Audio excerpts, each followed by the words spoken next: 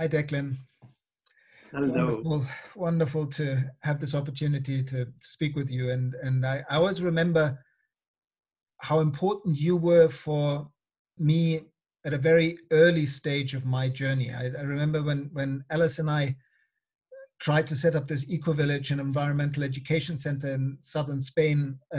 We got a VW van and drove all around Europe visiting different eco-villages and different sites. And you at the time were the president of the then relatively recently created Global Eco Village Network. So I came to Lebensgarten to visit you, and it was just so wonderful to connect, and it felt like I'd met a long lost dad or something, because like we just had on so many levels, we had so much in common. I was going to say that actually, long lost dad, because I remember the first time meeting you in Findhorn, and we were sticking together quite a bit and hanging out together in all the intermissions and whatnot, and people were saying, "Is this your son?" I said, "Well, I'd love it to be, you know." And so we got on very well. And then we just sort of sporadically met all the time in between. But there's one thing that I've been able to do with you, which I could do with very few people, is to catch on where you left off. Mm. And it's happening today as well. You know, I sort of have the feeling, I've seen you just a couple of weeks ago. Yeah, and it's been a while. I haven't seen you for ages. Yeah, yeah. It was wonderful when you came to Mallorca. It was the last time a few years back. But like in this series of recordings that I've been doing for a little bit over a year now, is called Voices of the Regeneration. And increasingly, I actually want to go back into really whether at the time people called it regeneration or they called it permaculture or whatever, that's not sort of so important. It's people who, for most of their life, have been aligned with the regenerative impulse of life creating conditions conducive to life, no matter what language they used. And your work has been pivotally important for so many people. And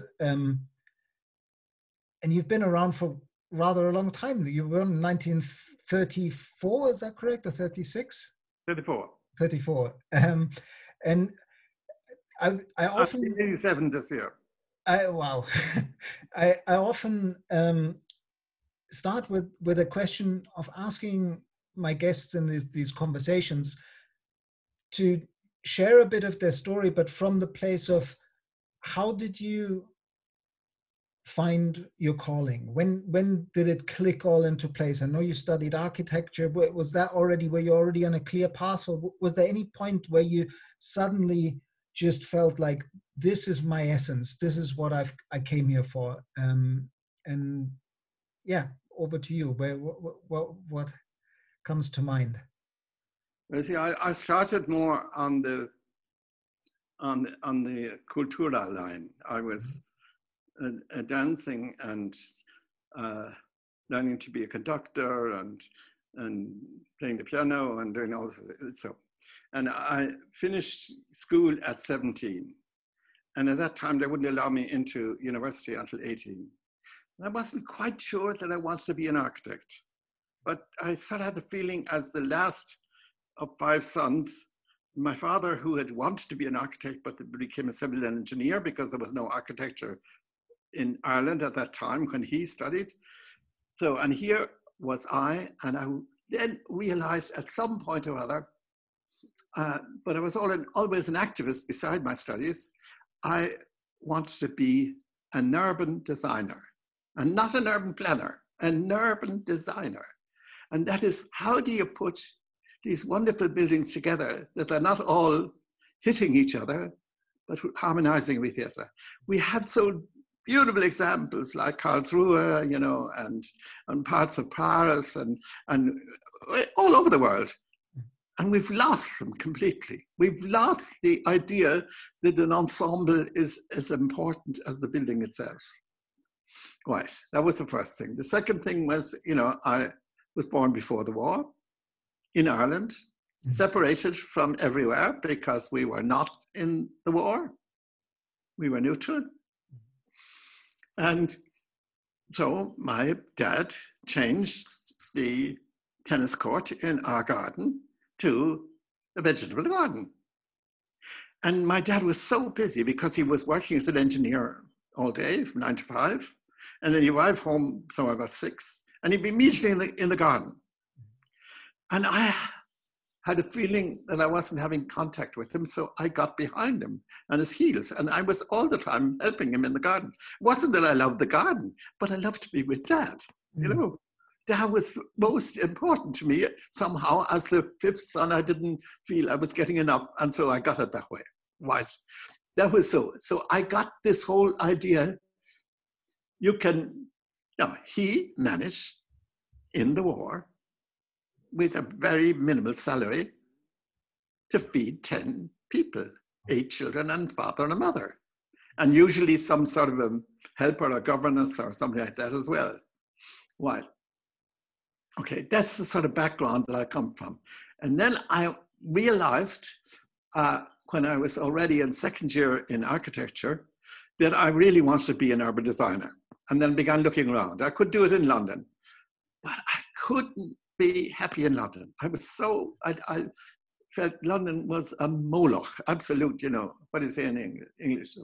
Disastrous place at that time. And with all the coal fires and, you have no idea. I mean, yeah, we do have an idea. You got a bit of it in Scotland too, yeah, didn't you?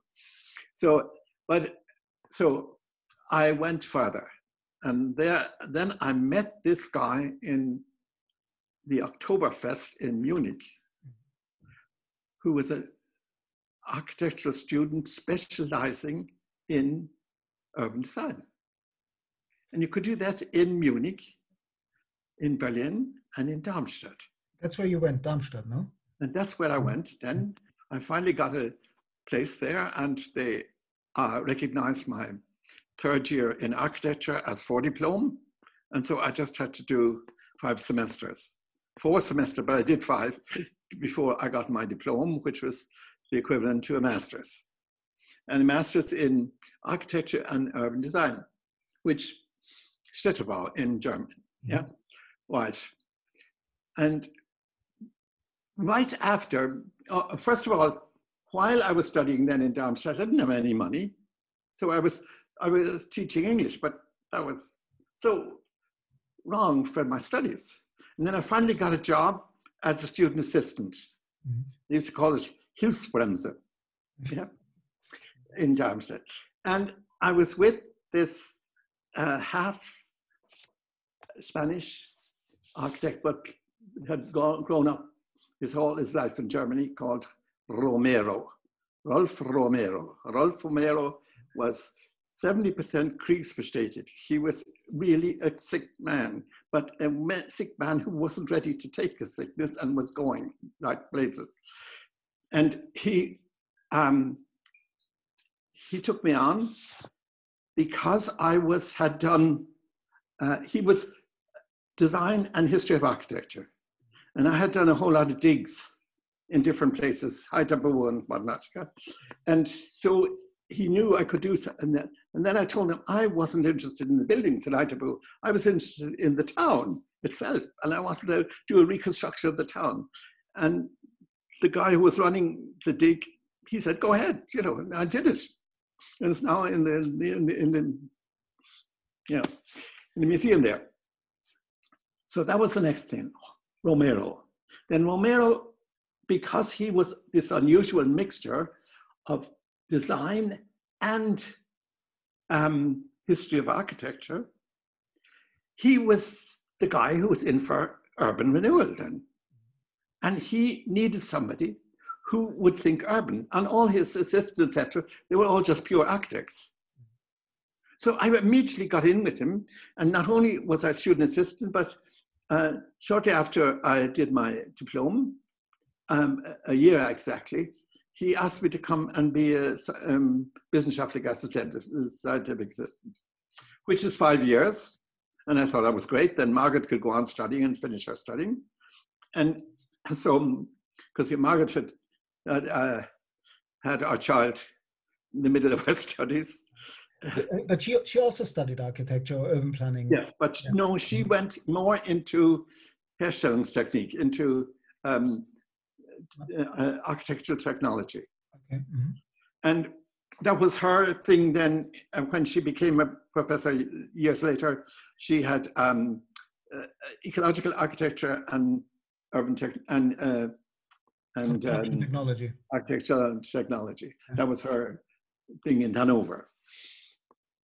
But to go on, see, in this, I was already 3 years in the university, and I was actually getting a bit fed up because, you see, it's awfully difficult, you most likely know it from your Irish friends, it's awfully difficult to tell an Irishman something twice.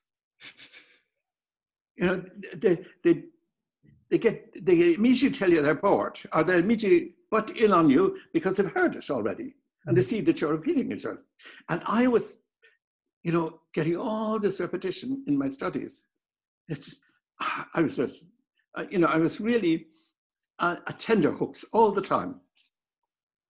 Margaret said, you can't relax. I mean, the minute you're in the university, you can't relax.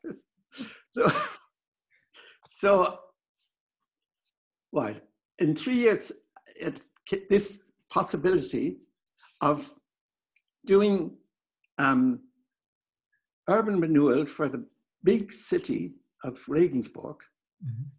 you know, which had something like 2,500 old buildings in it, and beautiful structures, beautiful spaces, beautiful places. Mm. And Romero introduced me to this thing. And so I got into this whole business of thinking big, and still being able to support. And then, of course, I got into participation and all the Bürgerbeteiligung and all this sort of thing. And then a big thing, and this is where I'm building up to, happened to me. Meeting Bill Mollison. I was invited through Romero again, which I had left, but I was always back and forth because Margaret was still finishing her studies. So I was invited to Greece by Dinos Doxiadis. And Dinos Doxiadis just blew my mind completely. He was the first person that I met, urban designer, who could think holistically and could really get space and social systems and everything going together. And he had this whole business of interdisciplinary work. And so I worked with him, and I was his editor for his or assistant editor for his Ekistics Journal. I'm still on the advisory board. And can you explain to people what Ekistics is? Because a lot of people probably won't know. Explain it to me as well. Is what he called the science of human settlements. Mm-hmm. And he said, this does not belong to architects. This belongs to architects, psychologists, sociologists, Verfahrenstechniker, or whatever you call that. And almost every discipline in the university can bring this in. And therefore, it's really what the university should be. Universal, university, universe, the universe. And here's Declan Kennedy talking about the universe of Regensburg and you know, what? And of course, the whole thing, having worked for this man, history of architecture and design, I was also talking in different ages. I wasn't only talking in one way, right? Doxiadis I worked with on and off. I was always there for his month of Ekistics, and he invited people like Barbara Ward and Rennie Dubois and Lady Jackson and Matthews from Scotland, and anybody in the world he invited for July to Greece. And we had a seminar on a ship going around from one island to another. And the experts would meet from 9 to 12 discussing, and from 9 to 12 in the evening again. And in the afternoon, they would visit some archaeological site like Samos or Kikaras or whatever it was. So I got to know Greece, and I had to do the minutes of those meetings. And then I had to type them up and go put them through a Roneo, you know, and have them ready for the next meeting. So when they were finished at 12 o'clock at night, our work started, and there were 3 of us.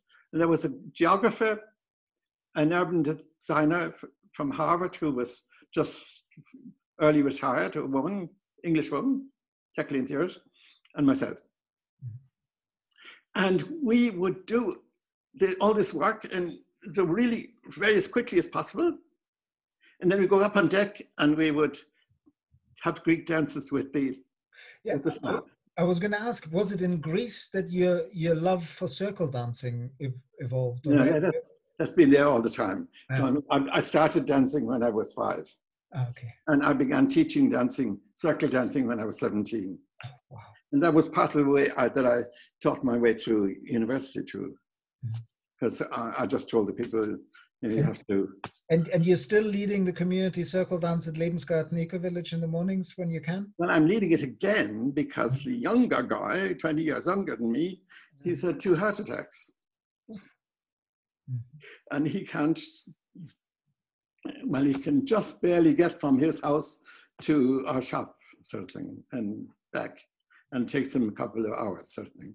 And he's in a bad way. It's really very sad. But, you know, I'm back in on it, and it's doing me a hell of a lot of good. Yeah?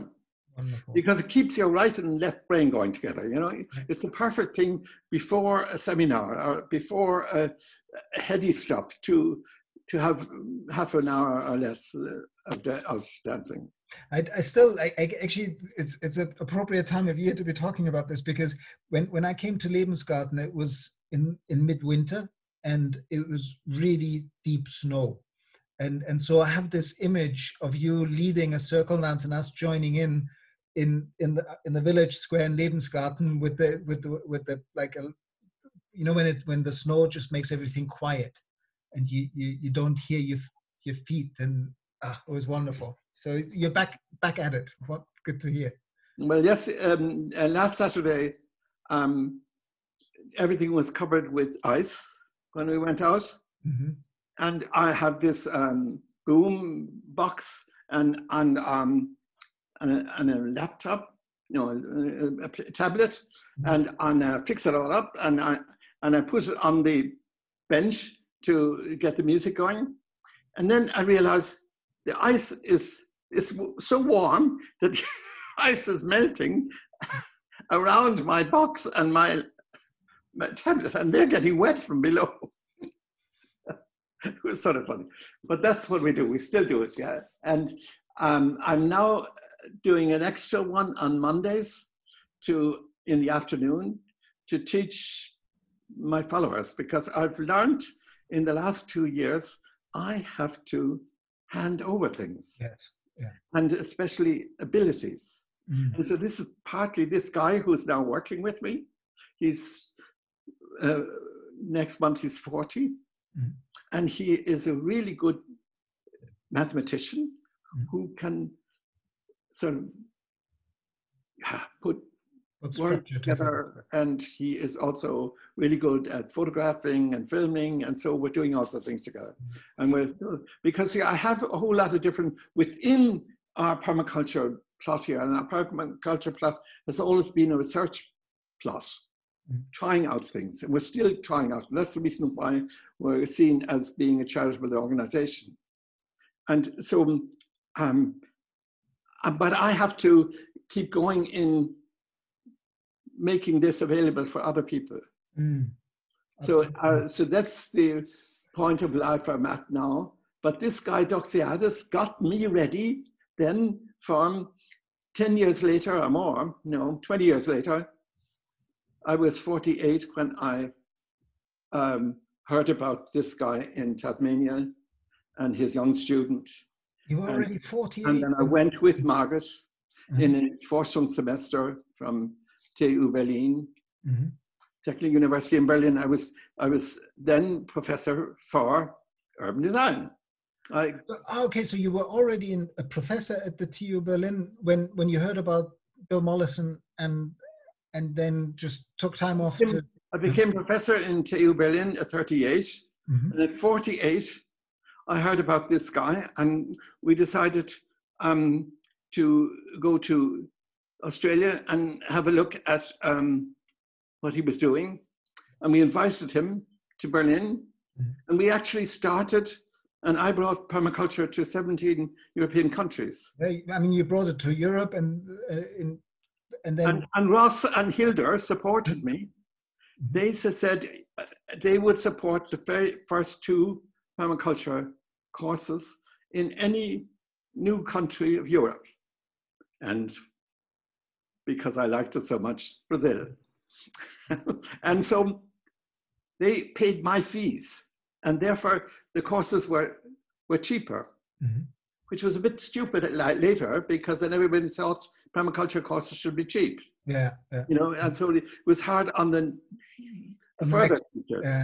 Why would they charge more if the guy who brought it to Europe charged? But tell me a bit more about the trip to Tasmania and like how long did you actually study with Bill Mollison? Well, the first time and the beginning of it, I was there 3 months. Mm-hmm. But I wasn't with him all the time. I was also with David, because David at that time was 20 and he was just 22, and he had just finished his master's degree, and his master's degree is actually the thesis that every element in nature supports each other and not, like Darwin says, is fighting with each other. Mm-hmm. You know, actually, even if the element is a master's in what? Landscape planning. Also planning. Landscape planning. Landscape planning. Uh-huh.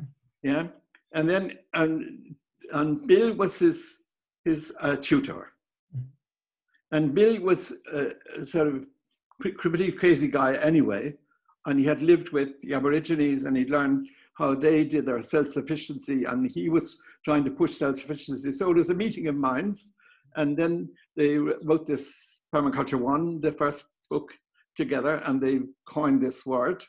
And then David has just cleared that up with a special article saying he was actually the one who invented the principles in his master's thesis, but supported by this man who was all the time telling him, you're on something, do it. And then he gave it over to Bill, saying, you are in a position to get this around and to spread it. Nice. And I'm not. I have to do something first with my life, and then I can do that. That's exactly what he did. He became a landscape designer, and he became then very quickly a permaculture teacher. But he was, and then he did his own projects. You mentioned something that is worth diving into briefly, because lately there's a lot of kind of old trauma and hurt coming up from different representatives in indigenous tribes and circles, saying, okay, this whole thing, permaculture, and now also regenerative agriculture and the message of the regeneration is an appropriation of ancient indigenous knowledge. And I've even heard some people say permaculture stolen indigenous farming and land care practices. I personally feel that if anything, it's a translation and bringing it back to a lost white people that needed that input at the time and still desperately needed, and that what we should do is work together. But what's your take on that? From the very beginning, we are not the inventors. We are the person who just happened to put it together for the modern times. And they say, Bill says, he led most of the stuff from the Aborigines, and he pulled in the Aborigines into his work all the time. And then, of course, he got going with this chemist in Japan with Masanobu Fukuoka. And Masanobu Fukuoka said exactly the same things. He said, we're going the wrong line with all these chemicals in the agriculture and in the foodstuffs. We're killing ourselves. And he was saying this in the 1970s. And that was what I got interested in, how I got interested in the whole thing. Because I saw, I've always been interested in nutrition just purely egoistically, because I need it. Yeah? Yeah. But then other people need it too. So why shouldn't I? So, right. And then I was seeing, as an urban designer, I was doing all this lovely work in urban design and helping people to create beautiful places around themselves. And of course, plants became part of it. But then I was seeing they were all getting sicker and sicker. We had never so many doctors in the history of mankind, and we were all getting sicker. What the hell is happening? And it's because we've just forgotten the old ways of doing things, like, just your German system of sauerkraut is such a really interesting way of keeping something for months, or years maybe even, and still having something that is highly nutritious at the end. And so... And rebalances... that was... His third book was on fermenting. It wasn't on permaculture, it was on fermenting. And how do you keep things through fermenting? And it's easier in warmer countries than it is in and et cetera, et cetera. Okay, we can go into that detail. But the whole thing was, how do we get it recognized? How do we get it? And so this is the reason why I said I'm staying in academia. Although I'm a permaculture person and I can see this whole simple way of living, etc. My best friend is voluntary simplicity, Joanne Elgin, and we're in contact and all the time for that simple reason that we hit up immediately on the simplicity thing. But how did you live that bridge? Because I mean, it's a bridge that not for that long and not at that level, but I've lived, for example, when I was at Findhorn trying to create master's programs at Findhorn College and bringing universities to the eco-village to study ecological settlement design and renewable energy and alternative currencies and all those things in place. Going around these 17 European countries, meeting kind of dyed-in-the-wool grassroots people wanting to learn permaculture, and then stepping back into your TU Berlin classroom. How was that living those two worlds, and when did the Lebensgarten project come into all that? That was when I began to get sick. And luckily enough, I had this wonderful wife who realized what was happening to me, that in one part of my life, I was doing what I needed to do and following my bliss. And in the other part of life, I was getting more bored as an Irishman, as I was telling you before, because here I was expected to tell the whole thing over and over and over again. And sometimes things that I didn't agree with. And And that was the reason at the age of 48, I learned this thing. Then I decided I'm going to bring it into academia. I had one particular thing happen to me in the Technical University of Berlin. They didn't like the idea of action learning and action research. And that was just my thing. I mean, that is right. I found 6 and 7 university professors in different parts of the Technical University through a group of progressive professors, the formed group of Hochschullehrer. And we put together a research project to prove that the permaculture principles were also applicable to Northern Europe. And 3 of them were not German, but the other 4 were German. And I even got an okay from the ministry in Bonn at that time that I would get a 1.2 million D-marks with these groups, and I could do feasibility study on, and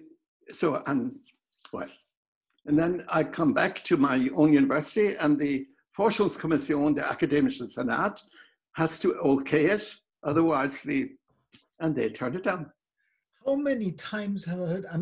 I've gone through exactly that. Well, not exactly that story, a very similar story here on Mallorca. Like everything ready, 10 million funding for wonderful agroforestry research park set up, and then the local university can't invest 100,000 to land 10 million.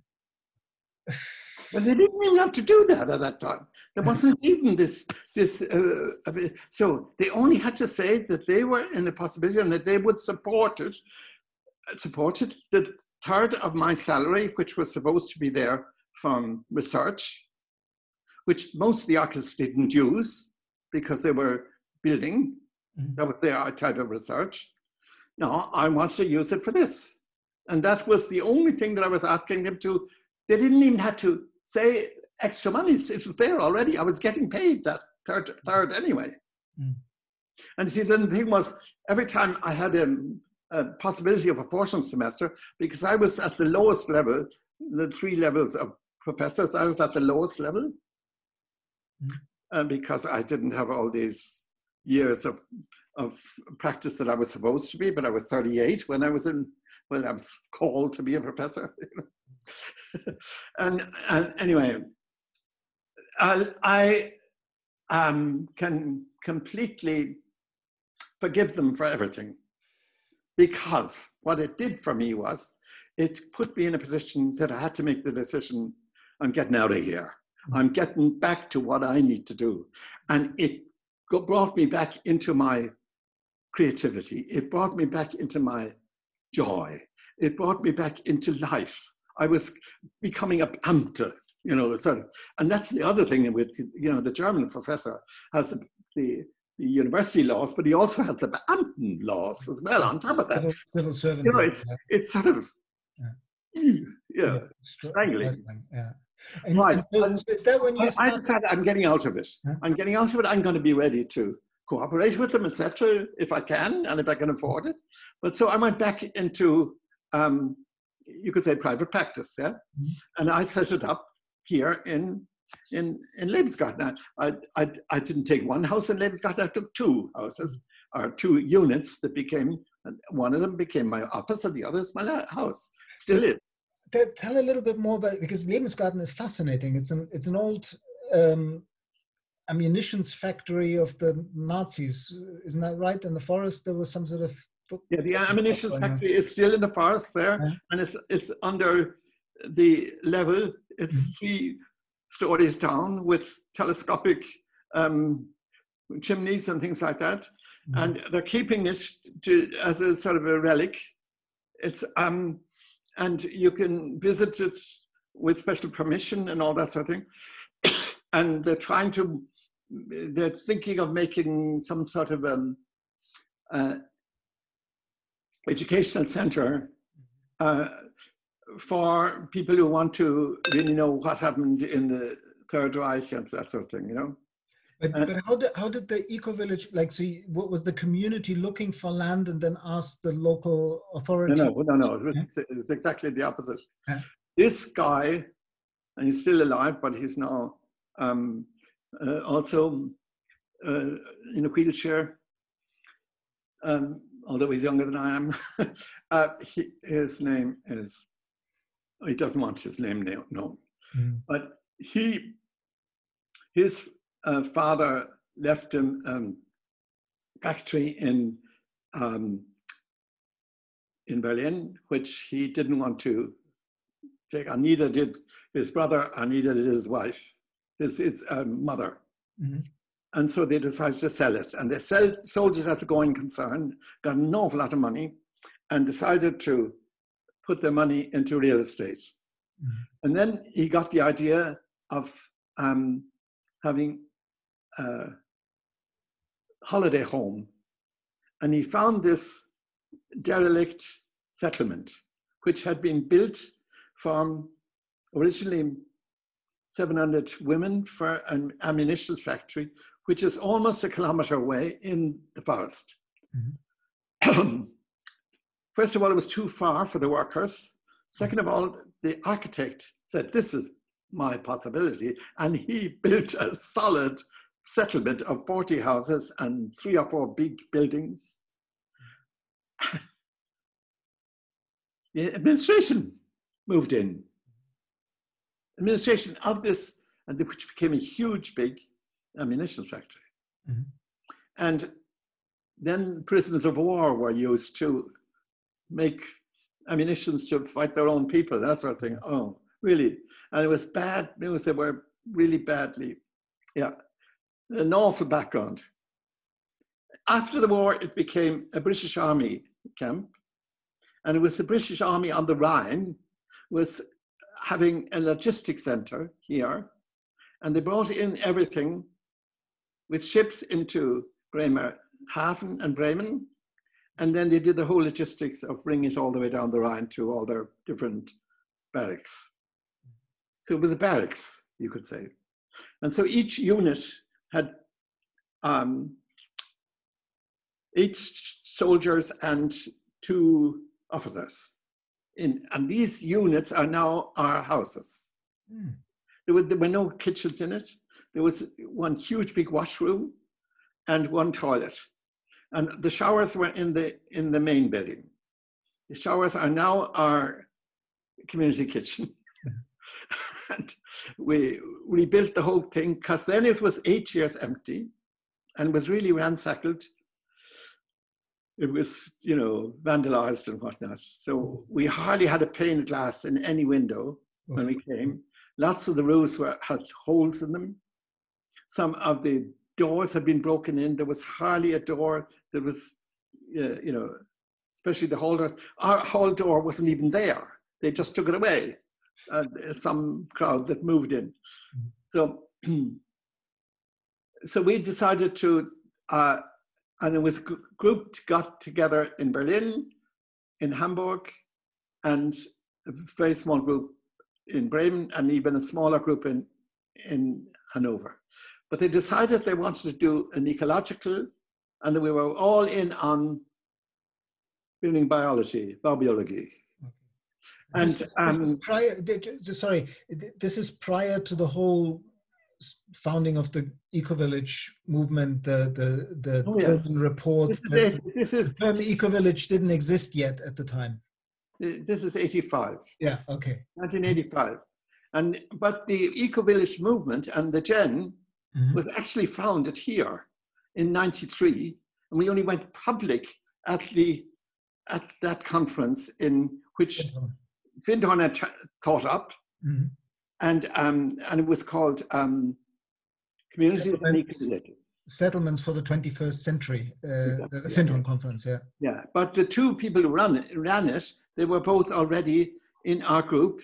And the actual name, the Global Eco-Village Network, was here in our Bambus room by Diane Gilman. She put the name together. She just said, listen, what the hell are we doing? We're a network, we're not a foundation. Second of all, we're talking about eco-villages. And I think we should go global. So we're Global Eco-Village Network. And everybody said, wow, you know, like, eureka, we found it, you know. Right. And we had a big celebration here with Ross and Hilder and the whole lot, yeah. So when did you connect? So you were part of the founding group that developed this site into the Lebensgarten project, and then how did you connect with that crowd, like with Ross and Hilder and then through permaculture? Because then I began being and Ross and Hilder immediately smelled something here, and you know, Max Lindecker was the first, you could say, the first accredited permaculture designer after Mollison and because he lived there and etc.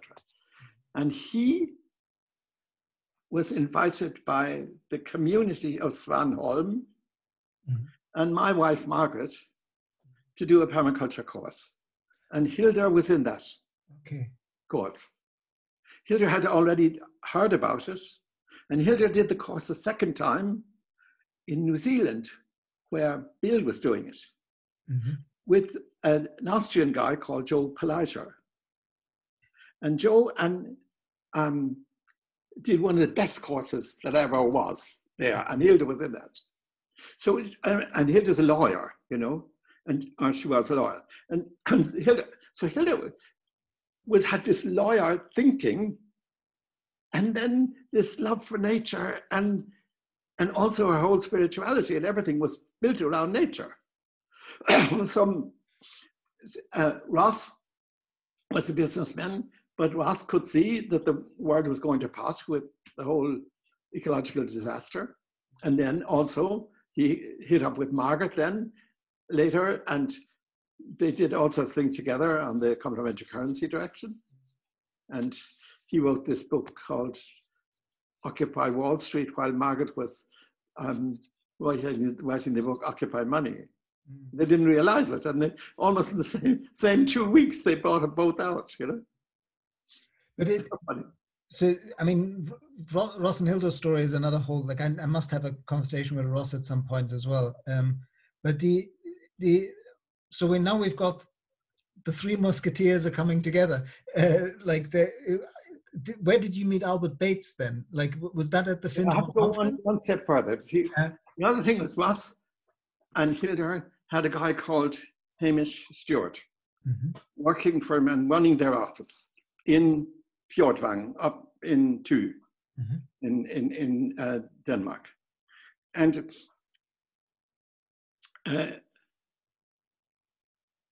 Ross and Hilda heard about us and through this course, and then they came down to visit us.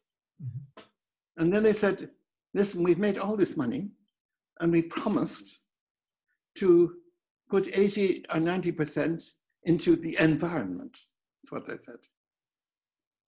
We see that this is necessary and we can easily live from the 10% or even 15 maybe. Right. And then we suggested to them that they would support communities who are going in the direction of eco-villages because of the fact that nobody understood in foundations and in government what we were trying to do, and that we all needed to start money. So that was the way they got going, and there was originally then Fintorn, it was us, Fintorn invited here, then Max Lindecker and Crystal Waters, so he was just starting Crystal Waters. And then we found out about the farm, and we wrote to the farm, and then Albert turned up. Okay. And then they invited all sorts of other people, like the people who did the magazine Yes. What's their name? Fran and yeah. Anyway, they are both really good ecologists. And then we heard about a Gaia Association in Buenos Aires, who had just started an eco-village outside Buenos Aires. It's still there. There was Sylvia and Balado. And then we began looking. We said, United States is so big, we have to go the other side. If we have Tennessee, we have to go. And then we found out about Manitou. And that was where, she's still around, Linda came in. And she's still in the Gen Elders, a wonderful, wonderful mind of organizing things. So she did the first community self-assessment with me and her husband Kailesh. And that was somewhere about 96. So then we all got together here. Linda Joseph, that's her name, Linda Joseph. And Linda, first time she ever went out of the United States was to come to Lebensgarten. And that was when this thing happened with the name Jen. Okay, see, this is new for me, because I still believe the founding myth that it was at the Findhorn conference. Of course, Findhorn would tell that story, that when all the communities had been brought together at the big conference, that people said, well, now that we're all together, what we're going to do, let's start a network. I didn't know that there was 2 years of background work already establishing. 2 years of getting it going. And we had all sorts of people in on it. We had Dan and Robert Gilman in on it. We had who weren't living in a community, but thought that was a great idea. And he became a politician afterwards. Now he's a writer. And for the sake of those people who are not as steeped in the eco-village movement as we both are, it might help to just say that Ross and Hildur, like Ross created this, what he called the money machine, which basically was speculating on offshore currency fluctuations and was able to predict them by about 24 hours in advance, which enabled him to generate a lot of money. And instead of... That was really Bernard Liotard behind it. Bernard, okay, Bernard did that. Okay, I didn't know that he was already working with Bernard then. And then he decided to create Gaia Trust to basically not spend the money on super yachts and whatever else billionaires normally spend their money on, and started lots of different companies, and also funded a huge amount of projects. He basically funded the Global Eco-Village Network from the beginning until now. Yeah, we really hit off so fantastically with them right away, because see, Margaret comes out of a business family.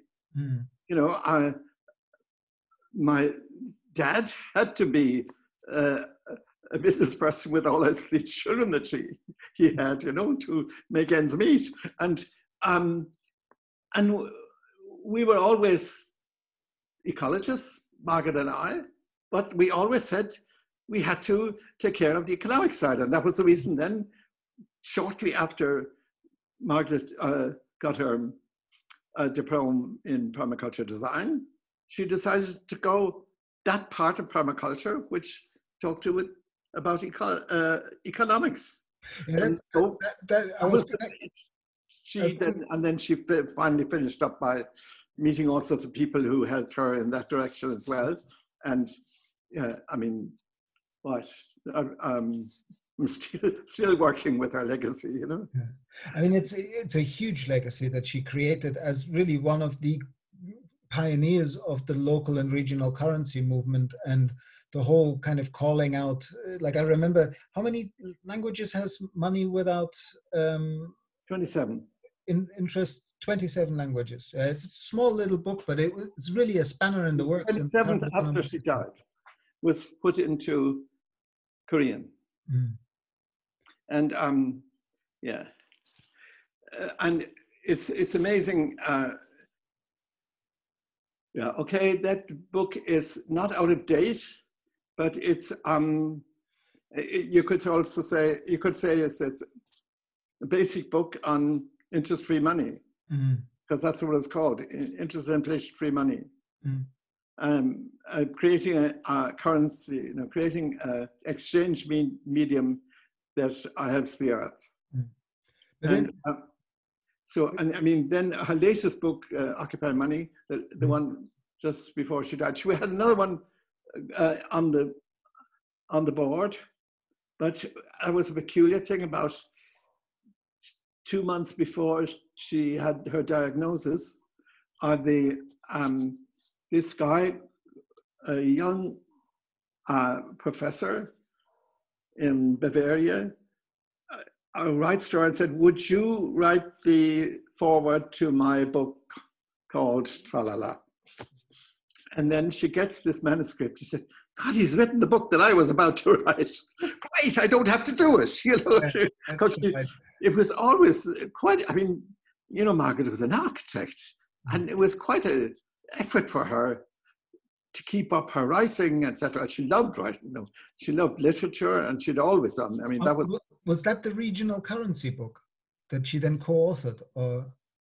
Yeah, she got the regional currency book going, and then Bernard was here to visit us, and she was telling him about it, and he said, "Oh, I'd love to do the historical part of it. Could we not do it together?" And then she had a real problem with him because he wants to be on the front. He wants to be Bernard Liotard and Margaret Kennedy. And Margaret said, first of all, it's ladies first, and also Kennedy becomes before Liotard. So they did it in German. That he had it translated into Spanish and into French, but he has the name the other way around. Yeah. But it's also, I mean, what great. I mean, we've mentioned a lot of people that have already moved on that is really great losses to the movement. Margaret and Bernard and so many, Diane Gilman. Yeah. Hilda herself. Hilda, yeah. But I was really lucky. I visited Hilda 5 days before she passed away, and had a meditation with her and another friend and us, all four of us together, while she was lying in bed and meditating with us. And it was really good because then I went on to from there to London to the Permaculture International when I was there. That was just before, and then while we were in the middle of the Permaculture National, so we got the news that she had moved to the other side. Yeah. I remember spending time with her also only a few months before she passed, which was after the Gen Plus whatever it was 20 conference, I think, at Windhorn. And then we moved on to Newbold House to do a kind of meeting of the Gaia Education Tribe.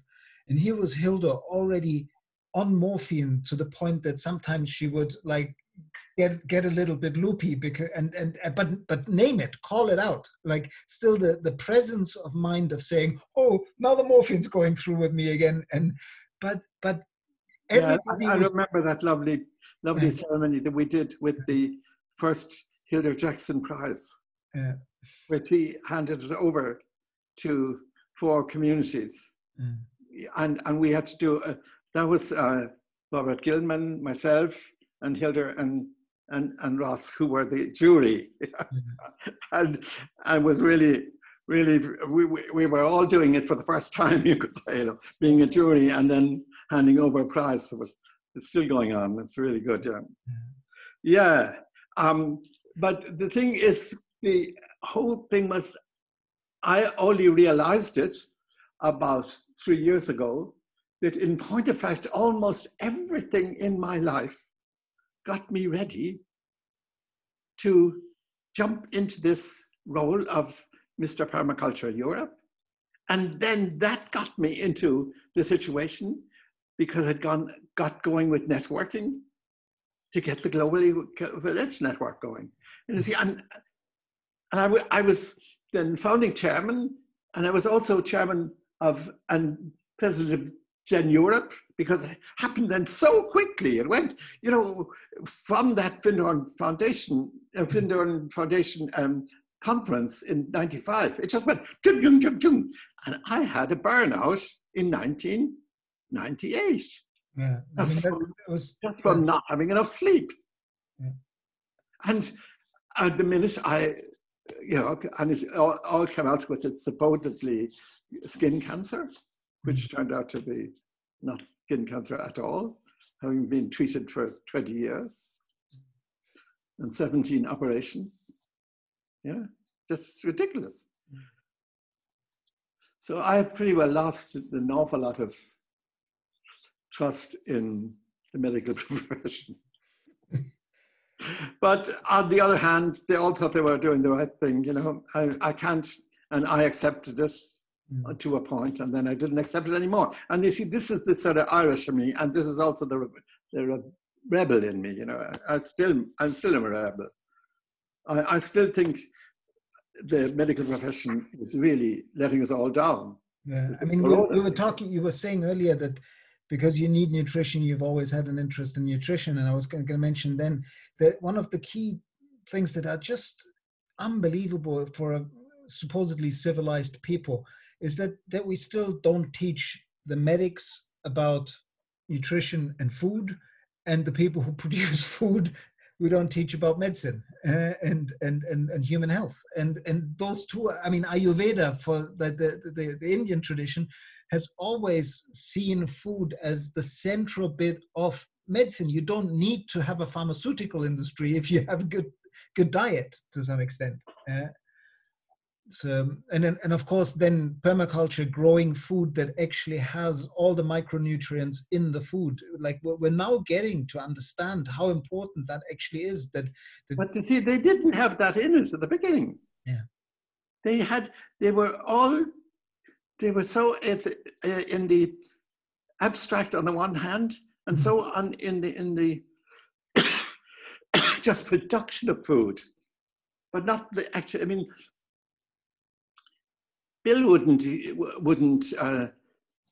eat market salads, you know. That was just too green for him. That's the thing.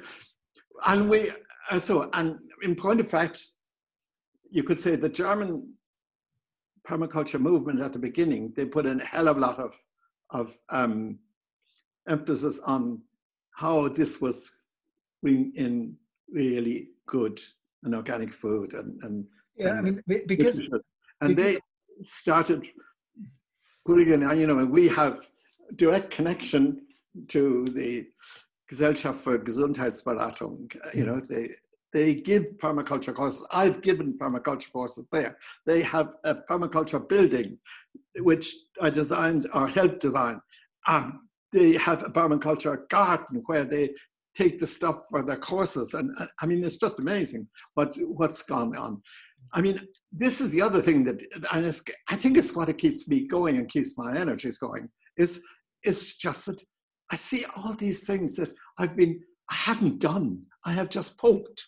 I've poked people to do, and they've gone and done it. Which and so, effective. You know, and I always say the best teacher makes himself redundant. Yeah. Because then he's really got through. And that's why I always say, if a PhD candidate hasn't got to the point where he's absolutely fed up of his teachers, then he hasn't really learned what he should have learned. And just there's another storyline, because you mentioned action learning earlier, and you also mentioned at the beginning that at the very heart of Universitas is all together and not all separate in different silos and disciplines. And there was another little episode in your rich and wonderful life where you helped, like, first of all, when did Andy Langford come into the story of permaculture in Europe? Because he also certainly helped bring it to the UK. And he then was a perfect person for UK. And I didn't have to do it. I mean, what happened was Andy had the same, and he told me in the meantime, he had the same sort of, you could say, a thing happened to him when he was a cobbler, a shoemaker. From that's his original thing. But he was one who always did courses on the side, etc. And he heard about this thing, permaculture, and then he just immediately went into it. He was hardly into it, and then he was teaching it, and he was organizing it, and he's a good organizer. And he is also a philosopher. I mean, I don't know if you've seen his latest book. He's got a new book out. I haven't seen it yet, but just ordered it. But and he really got going down there in Totnes, and where there were like-minded people. And then he through Jen, he then met up with Leora, and they actually that was a big schism at one point. The Guy Education, Guy University split. Yeah. We have to concentrate. If we want to get a university going, we have to concentrate. We can't be doing it on the side. And Hilda felt that they had stolen her thing. But you see, the thing is, none of us are inventors. We are, in point of fact, put togethers. Channels, life coming through. Like get out of the way and let it come through. To everybody from the very beginning. And this was my point to see when I was doing the whole thing of these 17 countries and the first two, by the way, supported by them, Hilda, and so. And what I was doing was I was going before I went there. There was something like 17 letters went out to find people in that course who could be the multipliers. So I was looking immediately for somebody who would go ahead with it. And then I would identify, like in Poland, I identified people who could speak English and speak German, and there wasn't that many. I'm talking about the time of Solidarność. And they just opened to freedom of speech and discussion. So every permaculture course lasted twice as much than anywhere else, because they were so joyous to be able to discuss.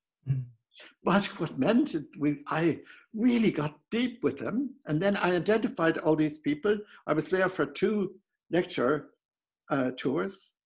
The lecture tours have never been used as much in my life as in Poland.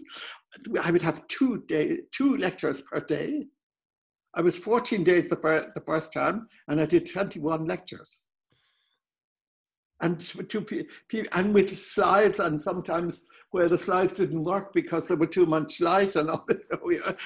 I mean, but they immediately fixed things up in Whitehall. And I actually came back the second time from Poland the day before the wall came down. And instead of 3 hours going through Berlin, the train went through in 45 minutes. And with all the checks again, but they're very quick. And all the time while we're in the train, we're hearing Freiheit, jetzt, freedom now, going on the streets below. Because the train went through East Germany, and you could see the people in the streets below. I don't think I'd forgotten how to pray until that moment. I began praying, God, that this happens without bloodshed, And then I get home and they're all into my living room because I was the only one who had television. And they were all in here and they're all crying and from the television. It was a moving moment for Germans. Yeah. And of course, then that was another thing that happened then. After that happened, you see, I was invited then to all these newly opened countries because they were now allowed to have foreigners and they all wanted ecology. That was the first thing that the East Germans thought of, that was the first thing that Slovenians thought of.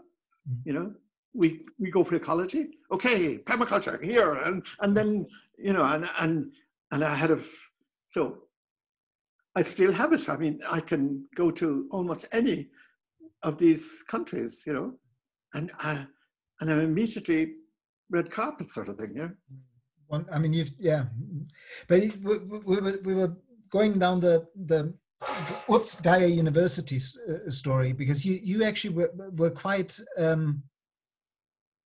helpful to Liora and Andy then because you had the academic weight, which they didn't have. Like you were a professor, you knew how universities work, you knew the whole system in Europe. So how did that evolve, the helping to set up Gaia University? Well, the thing was they had decided they were not going to have any professors. They were going to work only with advisors. And they were going to work on a very individualistic level. The student decided what they were teaching, learning. Very open at first. They've gone a little bit more structured now. But they still have this idea that you can choose your own advisors. And then, of course, students weren't ready. They didn't always know who they could choose, especially when they were doing something like eco-social design or something like that.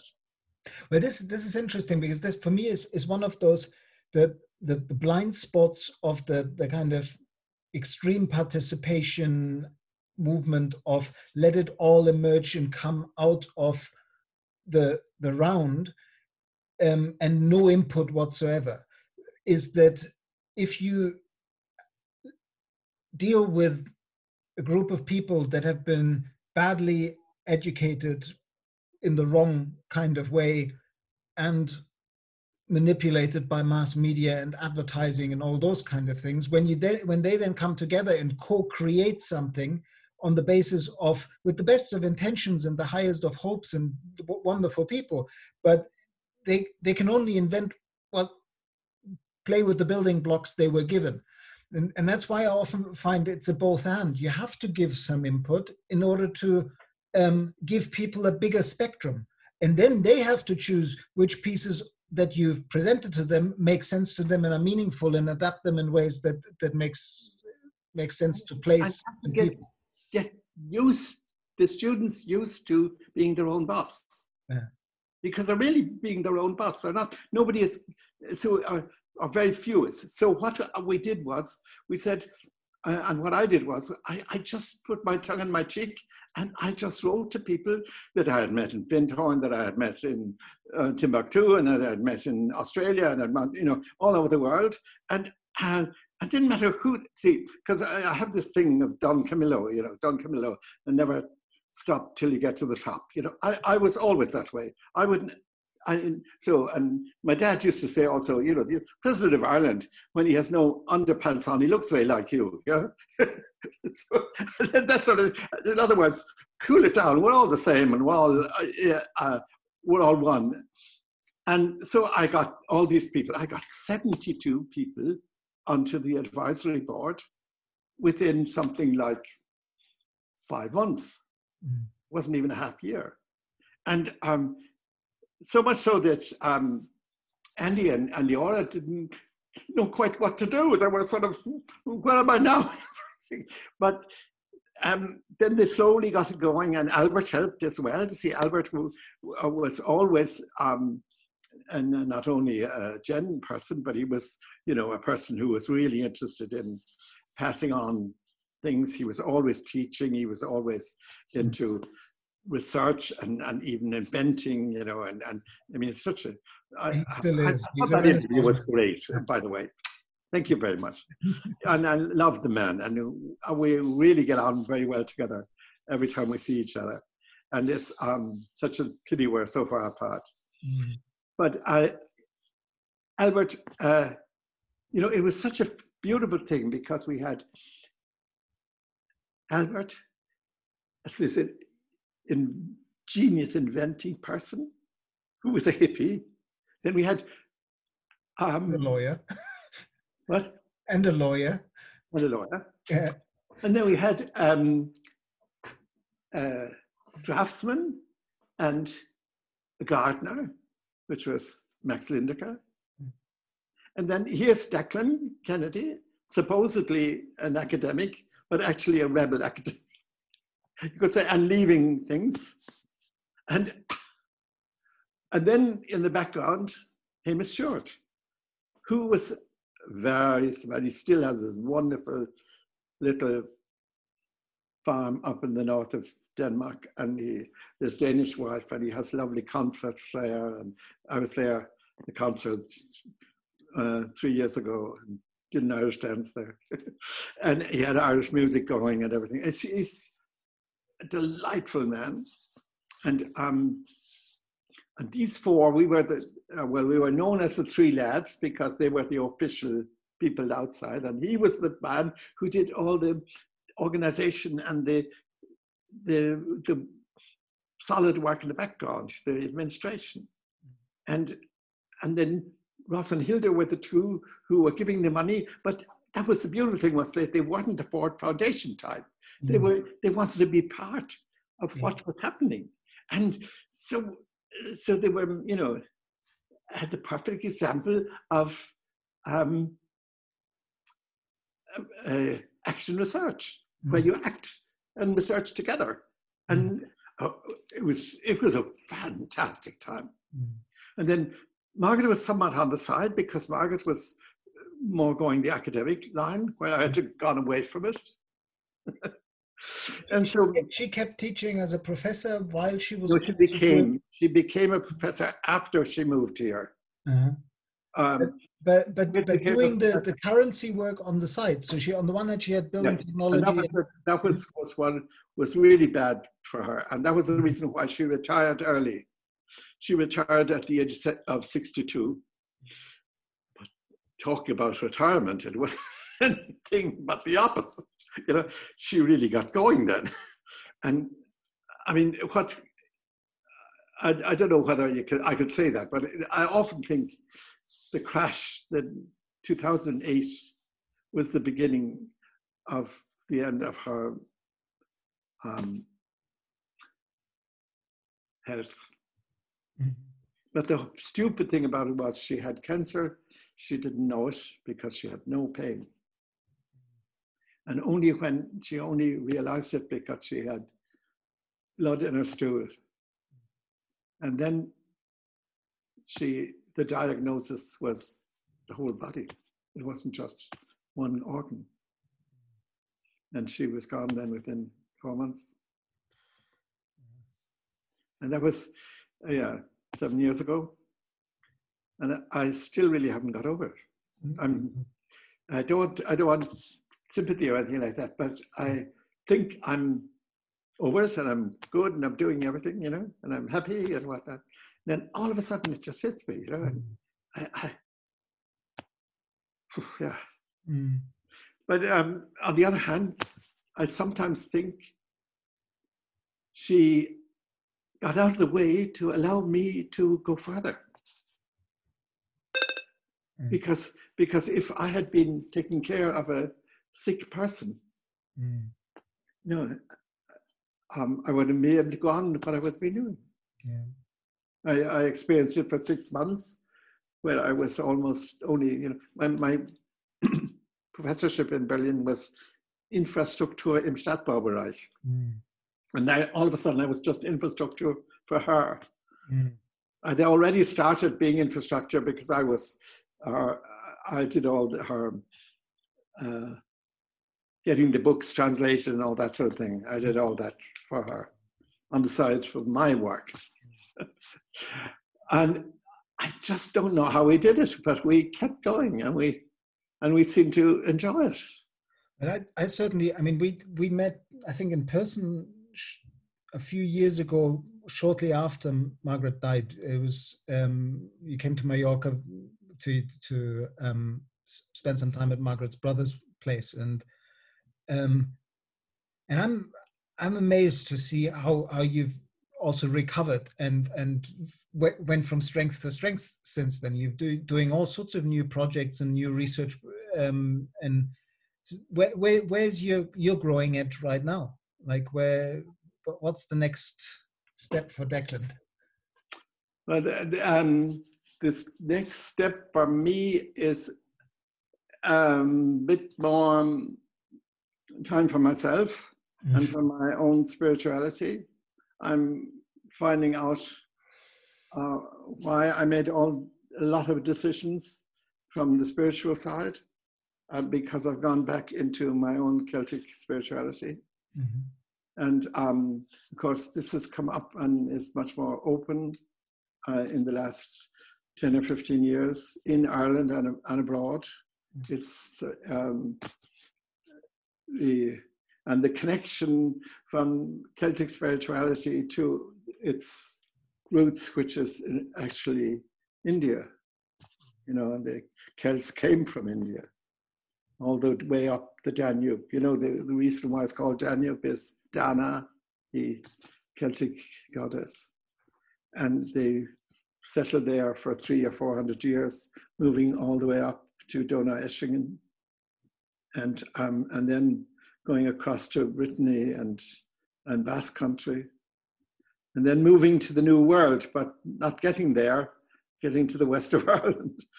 That was how they finished up then taking over Ireland. But you see, my red head, which was like yours, do you remember? We were both father and son, yeah, because of the red head. But my red head is from the Vikings, which is the opposite to the the Celts, you could say. They were fighting each other in 1014. Yeah, yeah, I often think that like part of my northern German family probably also had some Vikings come up the river, and because I don't look particularly German. It's in Scotland. I felt never as at home in a place as in Scotland, and was never as accepted as like. I mean, I can't cope with the northern weathers, so that's why I ended up on Mallorca. But the Scots were the most warm and welcoming people that I've ever experienced. Yeah, I lived there for a couple of years too. Yeah, there's one last question, which is kind of a bit unrelated, but it's a lovely little story because when we met at Findhorn, and we were walking through the dunes together, we somehow, because there was this connection through Dundee University, I was there visiting for some reason, and you told me a story that while you were a teacher at Dundee University, this very unknown band was playing in the Dundee Student Union. Tell me that story again, because it's just so nice. Two of us lecturers and the Students' Union in the architect and planning departments of the Dundee School, which was then called the Duncan of Jordan's College of Art. Which is where I got my PhD. Yeah, and I visited the last time I was in Scotland, and actually met one of the secretaries. She was at the door when I went there. But they decided to have student conference, and they called it Open Design. And they were saying, we're talking about the non-built environment. You had to say that at that time. The non-built, because the environment was supposed to be built here around you. And so we invited all sorts of different people who were not architects, but who had to do with planning, ecology, etc. And they invited. I was maybe more or less their research department for that conference. And then they found this group, and the group were all in white, the band, but they had purple light on them the whole time. And the purple light was moving through all sorts of different shades of purple. This is 1960s, we're talking, so mid-1960s or something. Yeah, almost the end of the 60s. Yeah. It's the time of the revolutions going on here. That was the sort of light revolution that was going on there. And we were showing, the Danish guy and I were showing them how they could learn free and how they could choose things, etc. And this conference, and then what was their name? Their name was Deep Purple. And we didn't realize what we had. And we paid them £30 for the evening. About something like 6 months later, they were on the top notch, the tops, as they called it then. Yeah. Wonderful. They were first on the tops. Yeah. Had done the best album. Yeah. But they were so much fun playing. They played all the way through the whole evening. And the Scottish people, they danced like blazes, and they like to do. It was great. And they had a good hall also in the Duncan of Jordan's College of Art. They had a really good hall that you could then clear back and make a dance. One thing that I find really remarkable about Duncan of Jordan and Dundee University is that if you look at the work of Sir Patrick Geddes and the vision that this man had with his book Cities in Evolution, or with the final book he wrote with an Aberdeen University professor on the general theory of life, and biology.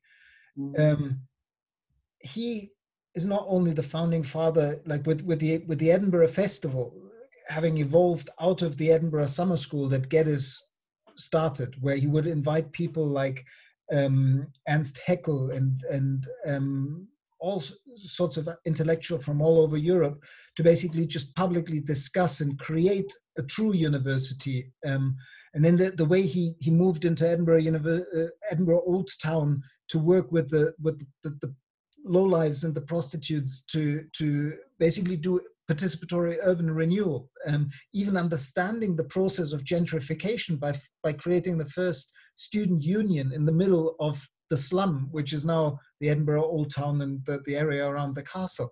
And in particularly what I still find, this is like a lot of people now ask me, how do you bring cultural institutions into the process of creating regenerative cultures? And Geddes' idea of the Outlook Tower, a public museum where you walk in on the ground floor and you have the first floor exhibition of the world, the next floor exhibition of Europe, the next floor exhibition of the United Kingdom, and then Scotland, and then Edinburgh, and then the Camera Obscura, high-tech stuff at the time, to show you the city.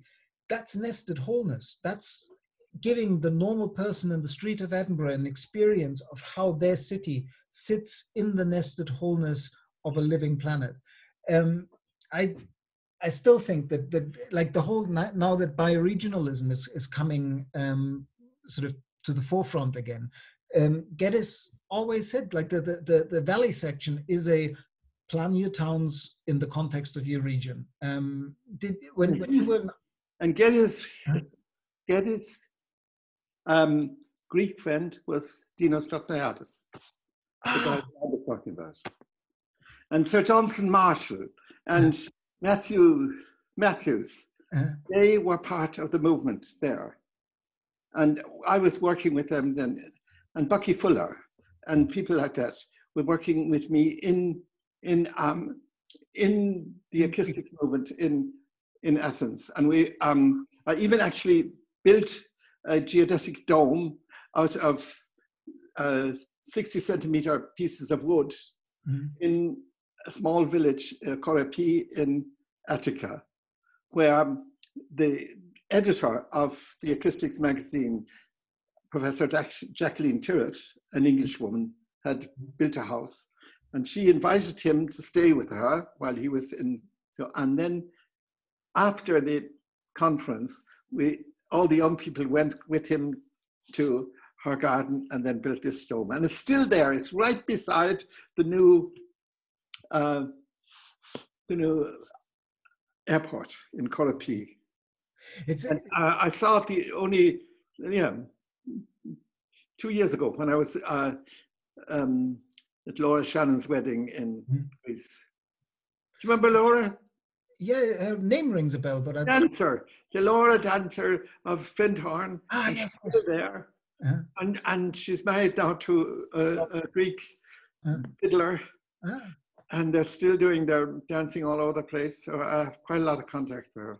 That's fascinating. You say, like, I was always impressed by this lineage that kind of starts with Geddes, and then Geddes really influenced Mumford, and then then McHarg took a class after he got delisted after the Second World War. He took a class that was taught in London for ex-servicemen on urban development and landscape planning. And she was a Geddesian. So the Ian McHarg's Design with Nature came out of Geddes and Mumford. And then, of course, McHarg very strongly influenced the folks at the New Alchemy Institute, like John Todd and all those guys. But did you actually? So you actually met Bucky and worked with Bucky in Greece? Oh wow, I didn't know that. Yeah, I visited once. The very first time I was in the States, I visited him in Los Angeles. But it was very short because he'd forgotten me. I hadn't forgotten him, obviously. But we had a great time in Greece together, and then he used to, he had 2 left feet, you know, he couldn't dance at all, but he loved to do it. You know, I mean, and he was so large, you know, he was, and you know who another person I met there was Margaret Mead. Oh, nice. The anthropologist.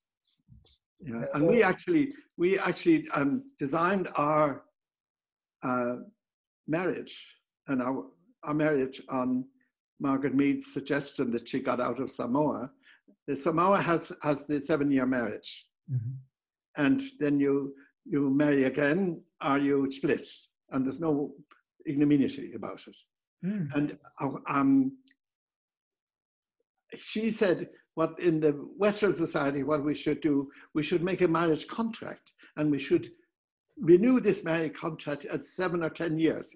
So we took 10 years, and that's what we did. Every 10 years, we sat down for a whole day or maybe a whole weekend and discussed with each other what's going right, what's going wrong, what do we want to change, etc.